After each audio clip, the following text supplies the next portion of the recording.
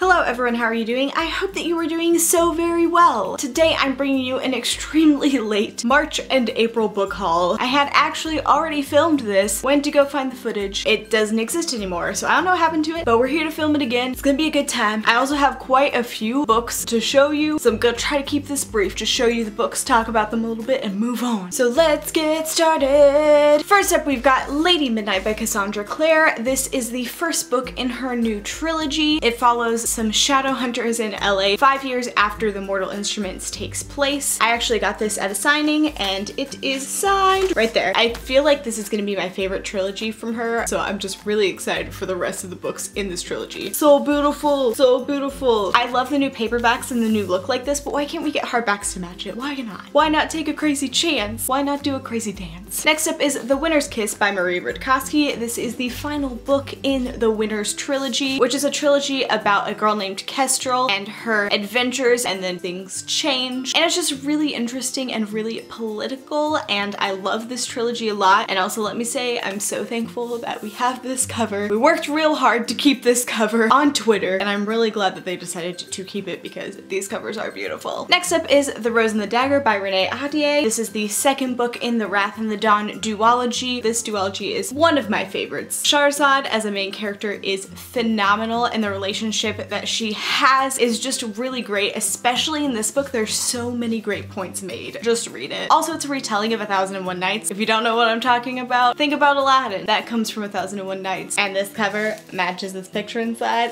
Hell. Would highly recommend this duology for the beauty and for the content. Next up is The Raven King by Maggie Stiefvater. This is the final book in the Raven cycle. I actually got this book from the Fountain Bookstore. It has this little signed book plate in there. The Raven cycle is about a girl named Blue who lives in a house of psychics, though she herself is not a psychic, and she meets some boys that go to a prep school nearby called Aglenby, and they are having adventures of their own that involve kind of the spiritual realm, and they just have a lot of adventures together throughout this cycle of 4 books. I would highly recommend it. They're really fantastic. Beauty.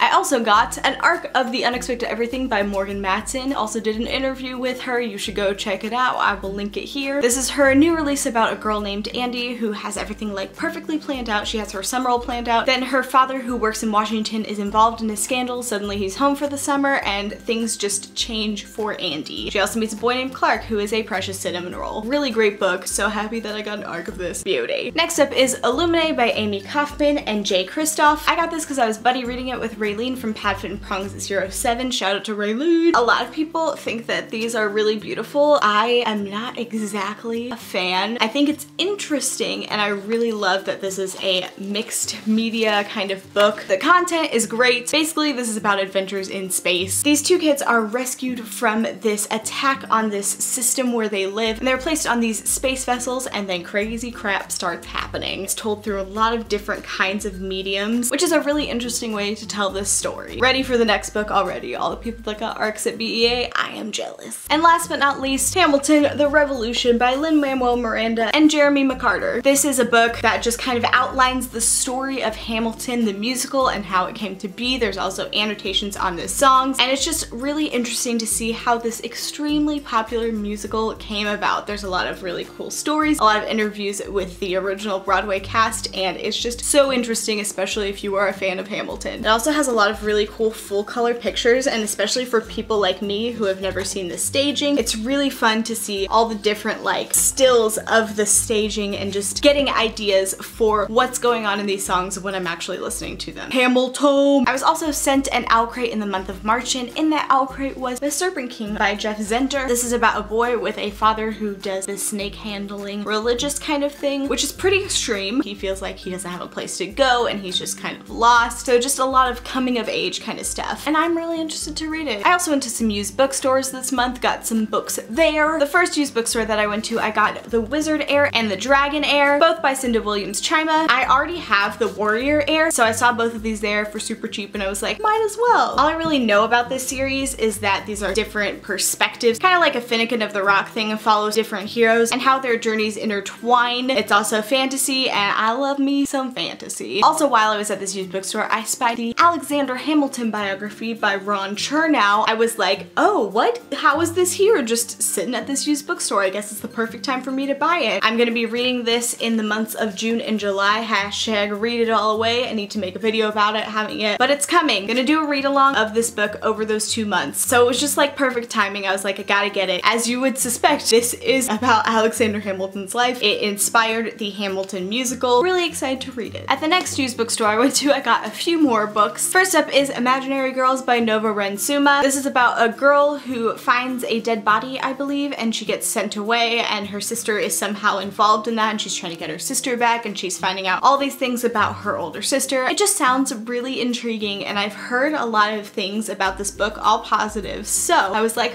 I think I should get that. I think I should pick that up. I also really love this cover. It's really pretty. And the other book I got there is Between Shades of Grey by Ruta Sepetys. This is about a girl who is sent to the Siberia work camp. So this is a World War II novel, but kind of different in the fact that it's not really talking about the Holocaust side of things. I've heard incredible things about this book, and I have been wanting to read it for a while, so when I spied it, I was like, give it to me. I also went to Jesse's house. I went to get one book, and he gave me quite a few books, so thanks, Jesse, for that. First, he gave me Kindred Spirits by Rainbow Rowell. If you didn't know, this was a part of World Book Day, and whenever you ordered one, they send you like 100. So he had a lot of extras of these, and I was like, I will take one. So I did. Next is The Imposter Queen by Sarah Fine. This is about a girl who's being bred to be queen. When the queen dies, the magic passes to the queen that is supposed to be taking over, but then the queen dies unexpectedly, and the magic doesn't pass to the main character, Ellie. So she's kind of thrust out of this world that she has already known and finds a place among the outcasts, and it sounds like a really interesting story. Next up is Away We Go by Emil Ostrovsky. This has a really vague synopsis in the book, but from what I can gather, it's about these kids in this facility. They have this virus that maybe they were infected with, or they have been infected with, and they're all just in this facility together. That sounds very dystopian, but this cover is pretty beautiful, like all these colors. Next is We Are the Ants by Sean David Hutchinson. Take a moment to appreciate this cover because I love it. This is about a guy who has been abducted by aliens semi-regularly, I guess. Then the aliens give him this option that he can destroy the world or not, and he's had a lot of really rough times, so he's not sure if he's gonna let the world be destroyed or save it. Sounds a little bit angsty, but also sounds interesting. Yeah. Next up is This Is Where the World Ends by Amy Zhang. This is another very vague synopsis that I don't understand what it means. What does this book mean? What is this book about? I think it's about like this friend group and this girl, and then something happens and things get crazy. One of them doesn't remember how things happened. I don't really know. I'm sorry that I can't talk about this book, but I don't feel like looking it up on Goodreads. Stop fake book synopsis 2K16. And last is A Tyranny of Petticoats, edited by Jessica Spotswood by a lot of awesome female YA authors. This is a collection of short stories of women being BA. I know Marie Lu has a story in here, so does Marissa Meyer, so does Leslie Walton. I'm really excited to read this because BA ladies being awesome, I am ready. I am here for it. I also got some books from my friend Max at Well Done Books. First up is The Shadow of the Wind by Carlos Ruiz Zafón. Pronunciations. I'm not really sure what this is about except for the fact that Max loves it, and I know I need to read it like ASAP. He also got me this Infernal Devices box set, but it was an early birthday present, so I'm gonna talk about it in my birthday book haul and show it off there because it's real beautiful. The next few books are all from Book Outlet. If you didn't know, I am a Book Outlet vlogger friend. I have been working in partnership with them for a while. They're fantastic. It's a sponsorship thing, but it's kind of just like whenever I do book hauls, I talk about them, so now you know, and knowing is half the battle. If you want to see all the books I've ever gotten from them, you can check out the link down below and go visit that and maybe buy some of them for yourself. I just love Book Outlet. I've always loved Book Outlet, and I will forever love Book Outlet. The first order I got from them is just like 2 books. They just had The Mime Order by Samantha Shannon, and I didn't own The Mime Order, so I was like, I need it. And then I was like, I can't just get 1 book and pay the shipping for 1 book. So then I got another book, which is The Weight of Glory by C.S. Lewis. Don't really know what this is about, but I really love C.S. Lewis, so anything he writes, I am here for. As for The Mime Order by Samantha Shannon, this is the second book after The Bone Season. I'm not sure what the series is called, but it's about some magician clairvoyant people. I don't know that I really want to say more than that. It's just a lot of adventuring and this girl kind of getting taken out of what she's used to and put into a situation that she's not used to, but I don't really want to spoil it more than that. It's fantastic, and I really enjoyed both of these books, so would highly recommend. And next, I got another order from Book Outlet. First up is A Great and Terrible Beauty by Libba Bray. I've heard a lot of mixed things about this, but I've also heard a lot of good things, so I was like, I want to try it. This is about a girl at a magic school that's kind of like a dark magic school, I think. Don't really know much more than that. But yeah, magic, boarding schools, all good things. Next up is Falling Into Place by Amy Zhang, another book with an extremely vague synopsis. I think this is about a girl, things are sad for her, or maybe it's about somebody else who is being there for someone who is sad. It's so vague. It's just like 5 sentences, guys. I can't summarize it because I don't know. It looked pretty. And it sounded kind of interesting from what I read on Book Outlet that I don't remember right now. So yeah, Falling Into Place. Next is Another Day by David Levithan. I read Every Day and really loved it. Every Day is about kind of an entity, if you will, who's named A, and the entity lives in a different body every single day. But then they meet this girl named Rhiannon and falls in love. And I think this book is that book from Rhiannon's perspective. I love companion books. I am here for this. Next up, I got just some pretty books. All of these, yes, yes. There's A Little Princess, Black Beauty, and The Secret Garden. These are all just childhood classics, but I haven't actually read any of them. I've seen movies for all of these, but I haven't read the actual books, and I saw the beauty of them and I was like, I must have them. So I got them, and I will hopefully read them very soon. Just look at the beauty, the beauty, the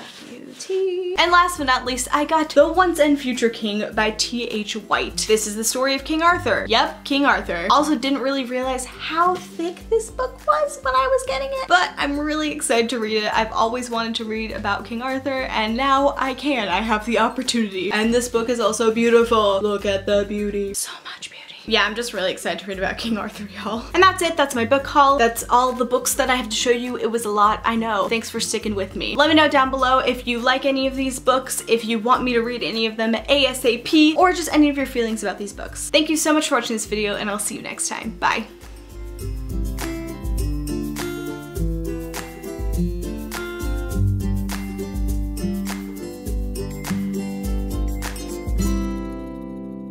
Giving books away, that's what happens when you buy early copies. You can give them away.